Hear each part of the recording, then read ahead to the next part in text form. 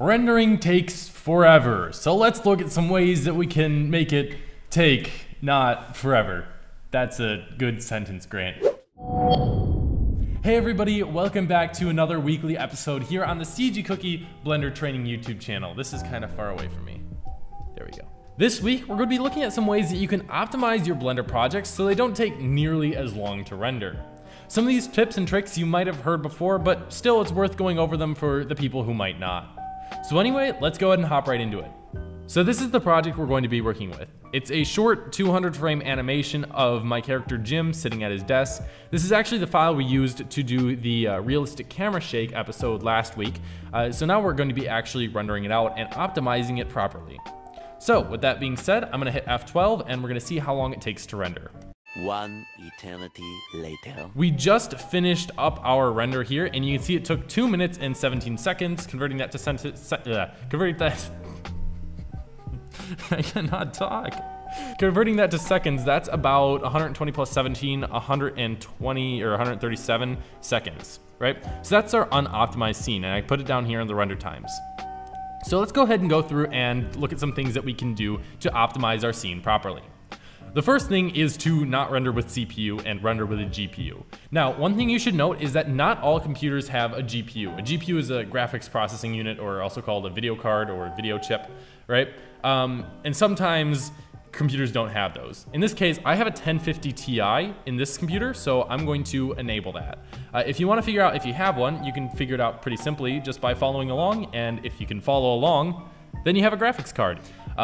But first we need to open up user preferences. So in order to do that, I'm going to press Ctrl-Alt-U, and this will open up our user preferences thing here. I'm going to come into the System tab over here, and in the lower left we have this option that says Cycles Compute Device. If you have an option that says either CUDA or OpenCL, click that, and when you do click that, if you don't have a GPU, you won't be able to click anything. You won't have anything there. So that's kind of how you can tell.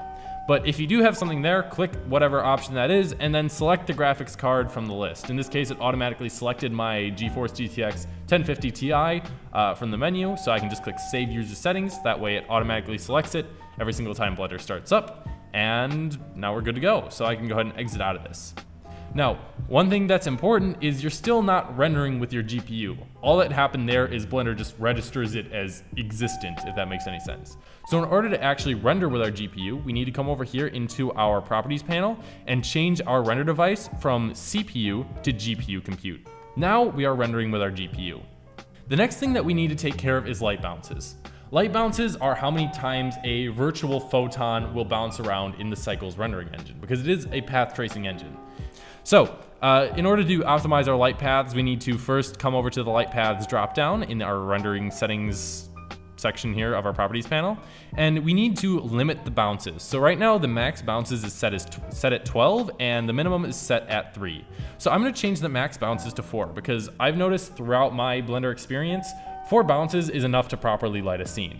Additionally, we're going to set the minimum amount of bounces to 0, and while this will speed up our render a little bit, it also increases the noise, but it's really nothing that we can't deal with.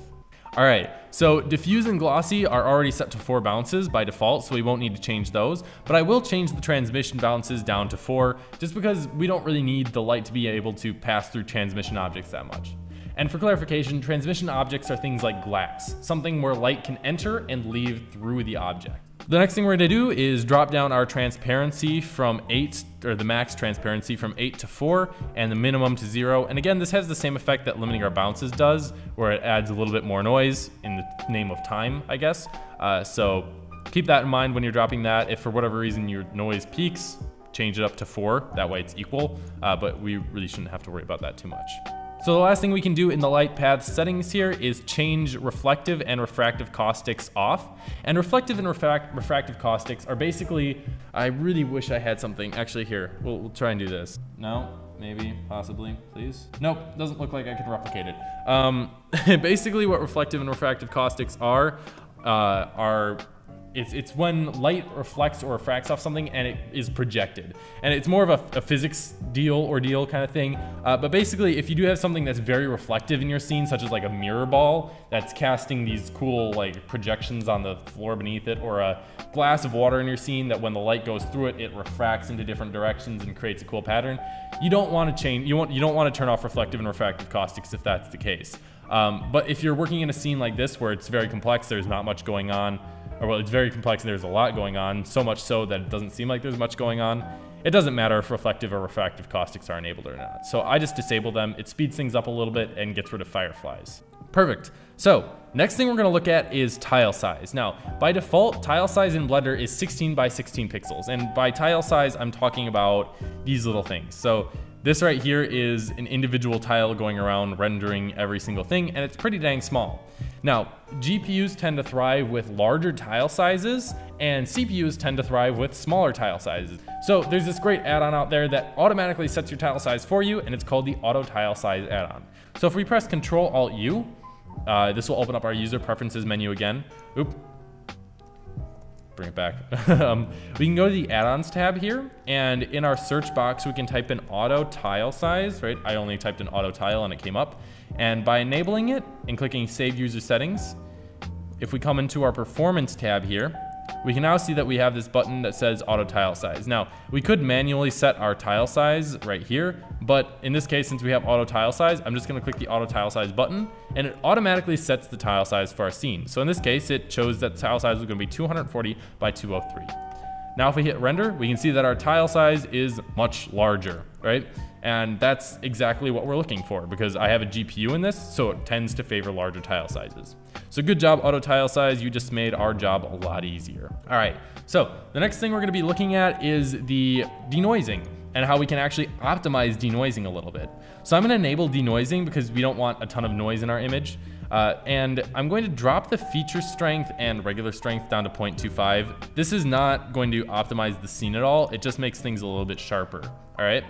The thing that we can do to optimize our render time and optimize the denoising function is by enabling and disabling the different types of denoising that's going on in our scene. So there are 4 different types of materials it recognizes here. It recognizes diffuse materials, glossy materials, transmission materials, and subsurface materials, right? So in order to optimize this, we need to uncheck any boxes that have things in it about like things that aren't in our scene. In this case, the only materials in this scene are diffuse materials, right? So I can uncheck all the direct and indirect lighting from glossy, transmission, and subsurface. This will slightly optimize denoising so it doesn't take as long. Now, it's going to be a very small change, but really anything that you can get is worth it when you're rendering, especially really long things, because those little fractions of seconds will add up over time. Anyway, that's about it for what we have to change. So let's go ahead and do a render and see just how long it takes. A few moments later. All right, so this time it only took 1 minute and 13 seconds to render, which is 73 seconds, right? So our optimized time was unoptimized time, sorry, was 137 seconds, right? Our now optimized time is 73 seconds. Now, if we do the math, that means it is 137. That is a 46.7% decrease in time, right? That's pretty big. If we're looking at that on a full scale, right?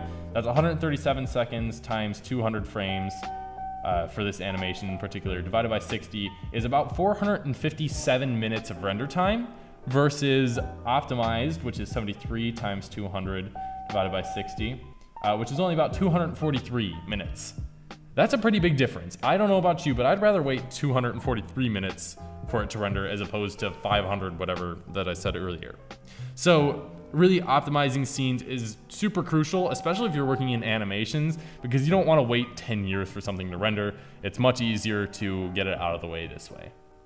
So with that being said, I hope you guys can optimize your renders now, make things a little bit quicker and snappier so you don't have to wait quite as long for things to get done.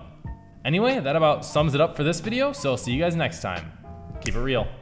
If you guys want to expand your Blender knowledge to the max, head over to cgcookie.com and hook yourself up with a subscription for tons and tons of tutorial content on Blender, concept art, Unity, and a bunch of other things. It's never ending. Party on, Cookie. What am I doing? it.